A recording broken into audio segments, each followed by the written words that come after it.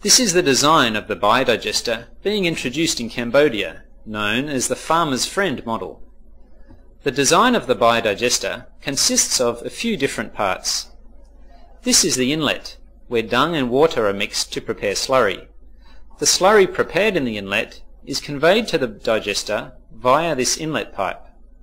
Toilets can be attached to the biodigester, and the excreta is conveyed to the digester through a separate inlet pipe.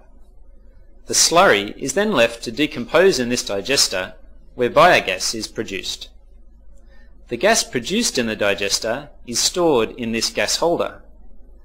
The digester slurry passes through the manhole to the outlet tank.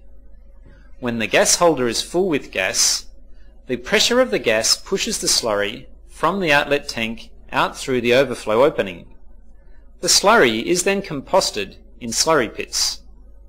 The gas stored in the gas holder then flows to the point of use through the small gas pipeline.